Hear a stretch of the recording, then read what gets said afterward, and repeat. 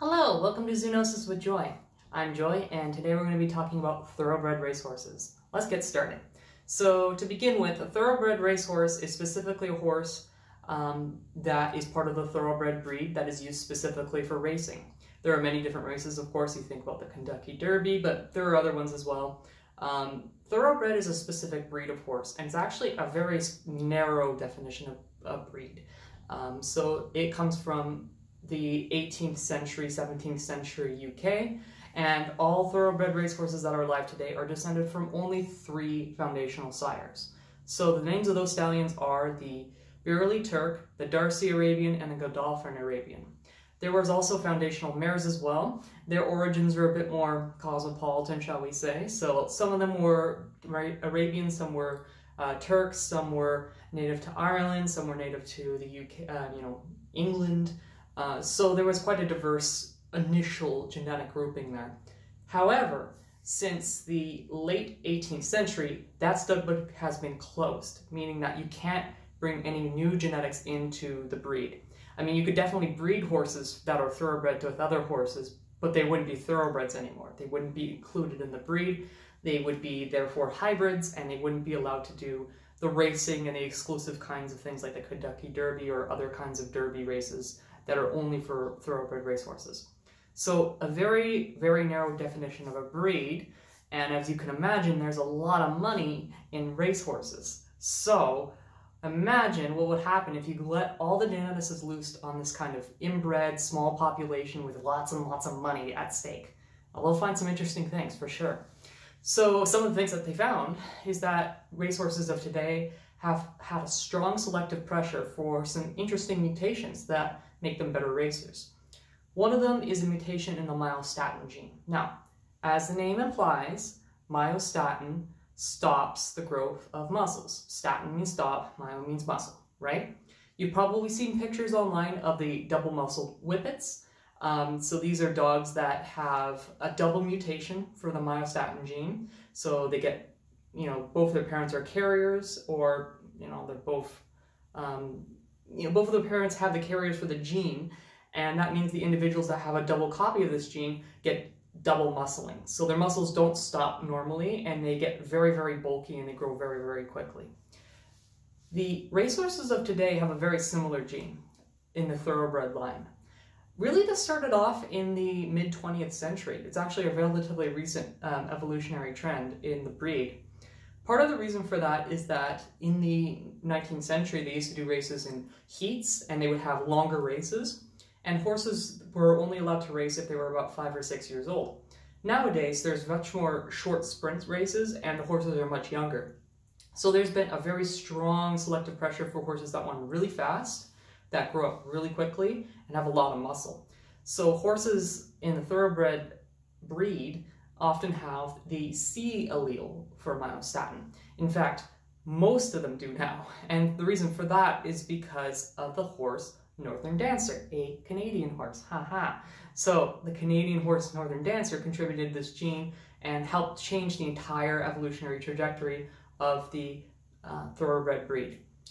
Now, the sword cuts both ways.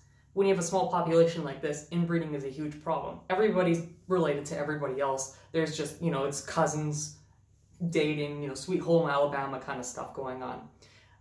With thoroughbreds, one of the big risks for that is if you get 2 carriers of a disease gene and it's a silent mutation, if those 2 carriers breed, they have a 25% chance of producing an individual who has the disease. Now, if you think about it, you multiply that by the number of times you breed carriers together, and suddenly you have a huge population of these horses that are 2 inbred, and they're homozygous, meaning have 2 of the copies of the recessive disease gene. Let's talk a little less abstractly. This means that horses that are double negative for a very specific gene, it's a string of letters and numbers. Geneticists, you need to name things better. I'm going to put it up here so that you guys can know what gene it is. It's responsible for the repair and growth of cartilage. This means that horses that have a defective copy of this gene will, 2 defective copies of this gene, won't be able to repair their cartilage normally, and they'll have a lower chance of ever racing in their entire lives, something like 33% less, somewhere in that neighborhood. So it's a huge, important thing. If you raise the inbreeding coefficient of horses by 10%, there is a 7% increase in the chance that the horse will never race in their entire life. So you have to be very careful when you're breeding these horses together because, you know, you have all these desirable genes, but you also have all these negative genes. And they come in one package, right? You can't just pick and choose. I mean, now you can with CRISPR-Cas9, but they're not going to allow that for thoroughbreds. So, you know, there you go. They all have to be born through natural service, you know, they don't use AI, they don't use artificial selection, or artificial implantation, and they certainly don't use CRISPR-Cas9. So, a lot of fun things about racehorses right there. But genetics aren't everything, you know? You think about horses like Secretariat, and it's been 50 years since Secretariat won the Triple Crown, set records in every single one of those events that I don't remember, and those records still are unbroken to this day. The success was not because of the genetics of Secretariat. I mean, a lot of horses are descended from Secretariat. He was a stud horse. What this tells us is that there's a lot of individual variation. Now, I'm going to link an article to the veterinarian that actually did the necropsy of Secretariat. It's not a normal necropsy where they, you know, we disassemble the whole animal, look at every single organ, submit it for histopathology like we do nowadays. It was much more emotional. They really knew what killed this horse, and the veterinarian was very, you know, had a lot of emotional attachment to this horse, as a lot of people did. Secretariat was a very influential horse. People really like Secretariat.